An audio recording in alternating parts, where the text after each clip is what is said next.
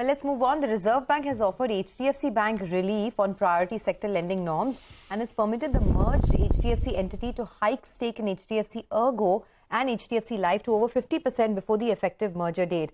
Asutosh Mishra, the head of research institutional equities at Ashika Stock Broking, joins in. Prakash Diwan is also sitting by with us. Ashutosh, let me come to you first. What does this mean for HDFC Life? The stock has had a large underperformance, compared to the market, compared to its peers over the last many years. But from here on, what do you see as the stock move?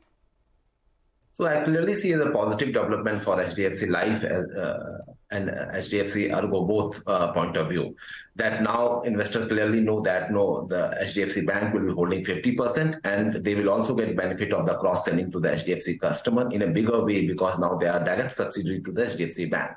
So in my view, this is very positive development.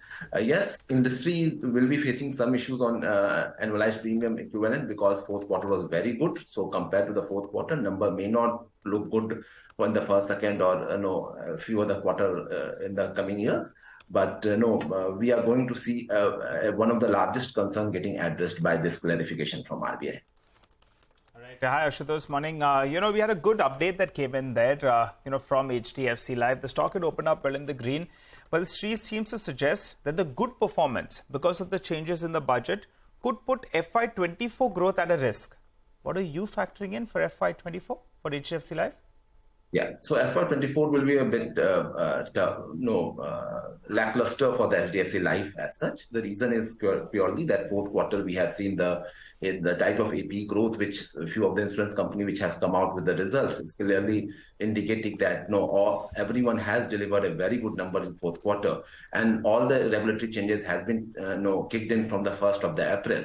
So the FY24 it will be more of a consolidation year for them.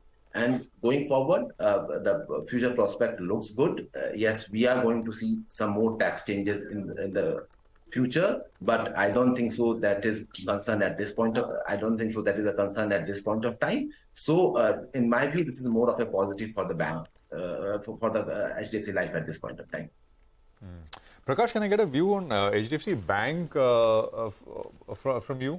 We discussed the insurance, the life insurance company with you, but bank itself, I mean, what does it mean, what the RBI has told them now?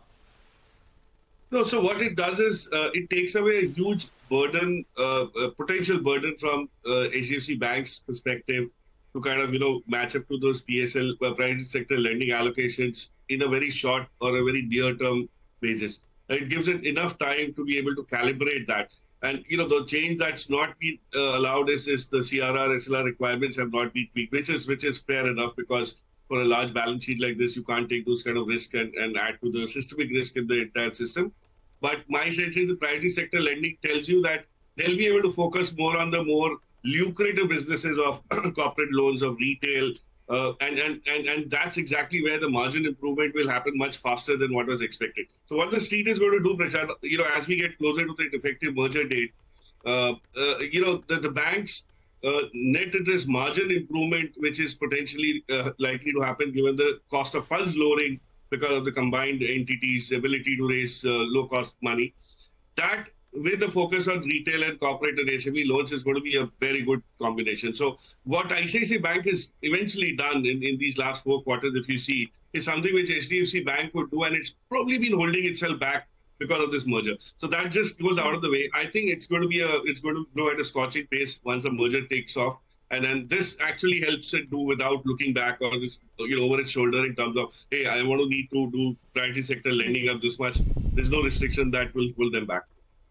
So for HDFC Life, right, I just want to pull up the stock because there are some brokerages that have upgraded the stock as well. MK has upgraded the stock and they have a target price of 650, which is well above the current market price. Prakash Diwan, your thoughts here? I mean, now that the overhang is out of the way, do you think HDFC Life can correct the underperformance it's seen over the last year or so?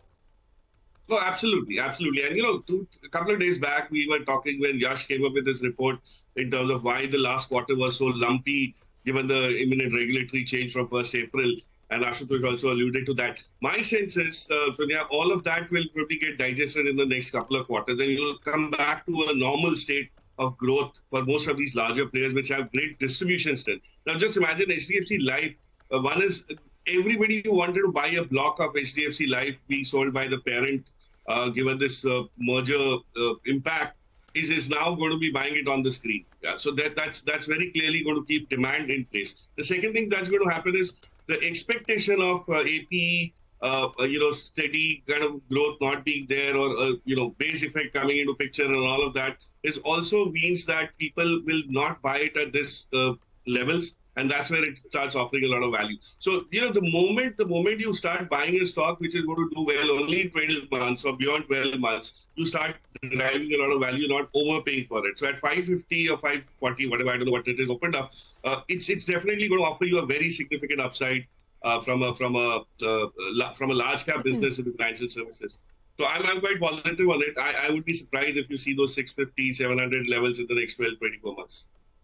Okay. Asutosh, thanks a lot for joining in and talking about this issue. And Prakash, Diwan, thanks for commenting on HDFC Life as well.